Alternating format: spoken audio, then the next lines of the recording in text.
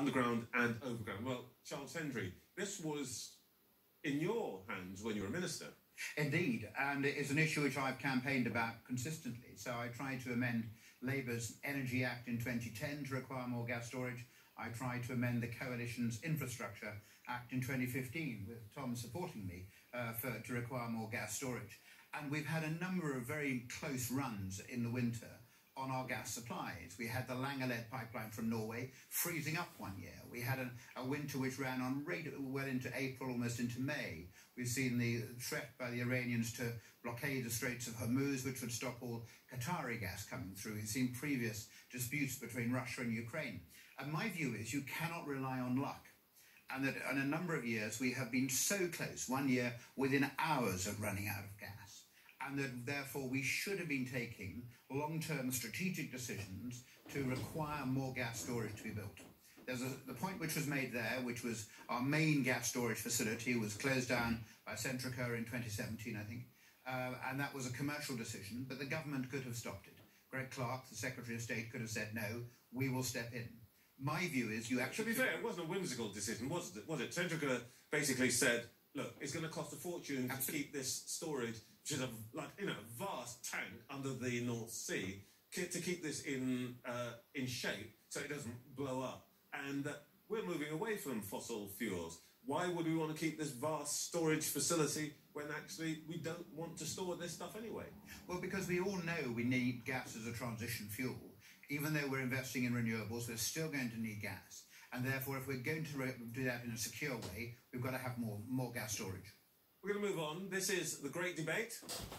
After the break, what does the future look like for our energy supply? Did we make a bet on going green that might not pay off?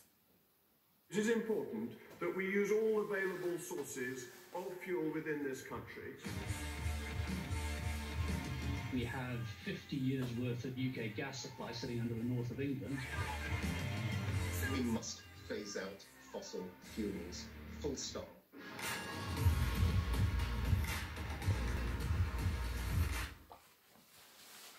Welcome back to the great debate, where we're discussing the energy crisis and asking, can we keep the lights on this winter? Well, we know there's a lot of potential in renewable energy, but the wind doesn't always blow and the sun won't shine every day. It's clear that a move to renewables will increase our energy security, but can that transition be done without relying on oil and gas? Let's talk to Stephen Fairley in Bathgate in Scotland. Good evening, Stephen. What's your view on this? Well, the question I was wanting to put to the panel was, is it the right time to increase the use of fossil fuels and fracking when we should be looking to a greener future? All right, Stephen's question for the panel is it the right time to increase the use of fossil fuels? Tom Greatrix. No, I think what we should be doing is everything we can to reduce the amount of fossil fuels. Half of our electricity currently comes from fossil fuels. We can see the impact that has in terms of prices at the moment. If we'd built more low-carbon capacity earlier, we wouldn't be facing quite as extreme situations as we are now. So, if a nuclear power station like Hinkley had been built earlier, with operating now, that would save the equivalent of more than £3 billion to the consumer just in 1 year. So it shows you the fact that energy instability and dirty energy and insecure energy are all solved by doing the same thing, which is reducing the amount of fossil fuels we're using to burn for electricity and increasing the amount of different low-carbon sources to get the mix that gives us a secure and reliable supply. Catherine, I think you spoke about transition earlier on. How would you respond to Stephen's question?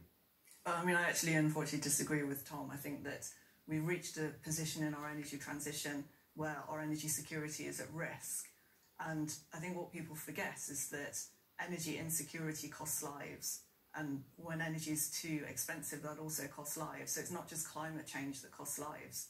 And the reason that we talked about the energy trilemma was we were recognising those things. And in recent years, we forgot that we need to maintain energy security. So if you have blackouts in the winter, traffic lights and street lights go off, people's lives are at risk immediately. People who have medical equipment in their homes that need electricity, their lives are put at risk. When people can't afford to heat their homes, their lives are put at risk. So we have to have a balance of all these things. And we do not have the capability right now to manage the intermittency of wind. And the only way that we can fill that in the short term is through fossil fuels. So talking about building more wind turbines, it doesn't help you if it's not windy. Those extra wind turbines will all just sit there, not doing anything. Charles Hendry. I think I can find a compromise between these two, which is that in the short term, we may well need to use more gas as backup as we go through the transition. Then we have to move even more quickly in a low-carbon direction. We've got small modular reactors, very exciting nuclear technologies coming through. We've got hydrogen. I think we should be using tidal. We should be doing much more on energy efficiency. There's a whole range of areas where the future, I think, looks very green and very exciting. But we've got to get through this current crisis, and then we need to have gas as part of that. I don't think fracking is the answer. The UK government has said it's where communities want it. There isn't going to be a single one which wants it. But I think that we do need to be making sure that we can then accelerate more quickly. Liam, do you think Charles's programme is the way through? I think from what I understand, we have enough oil and gas to get us through the next 8 years.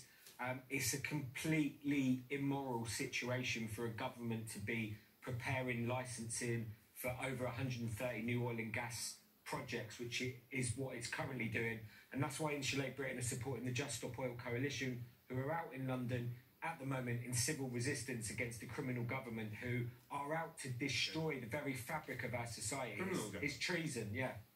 Wow. They're committing treason upon the people of this country. I think there's some reaction to that, but let's just go, finally, if I may, to Jackie Skip on the discussion as a whole. Jackie, in rugby, what's your thought? I just don't think we can ever abandon net zero. And I think we're regularly watching the horrors that climate change wreaks on us, really. And this just massively outweighs any problems we're facing now. OK, Jackie, you have given us a real hard choice here, and I'm going to put this hard choice to our viewers panel. Even if it means, for example, these rolling blackouts, even if it means that we're going to have to pay more for boilers and so on, the things we've been discussing tonight, I would like those who think that in spite of all of that, we must still stick to the net zero by 2050 target. Those who still think that that target is both desirable and achievable, and we should stick to it. I am seeing those who want to throw your hands up. Okay, and those, you can put your hands down, and those who think that actually that may not any longer be an absolute 100% priority that we need to stick to. Those who think net zero, in the face of what we're looking at, may have to be put back. Okay, I think there's still a majority for sticking with net zero. Thank you. And that is all we have time for this evening. It just remains for me to say thank you to our panellists here in the studio. Tom Greatrex, Charles Hendry, Liam Norton, and Catherine Porter. Of course, as always, it's you at home who remain at the centre of our conversation, and if you'd like to be part of the programme next time, you can get in touch by emailing The Great Debate at sky.uk. And for now, I want to thank you, our viewers panel, for your thoughtful, spirited contributions. Yeah. And also to thank all of you for watching. At home, keep talking, and we'll see you again at the same time next week for The Great Debate.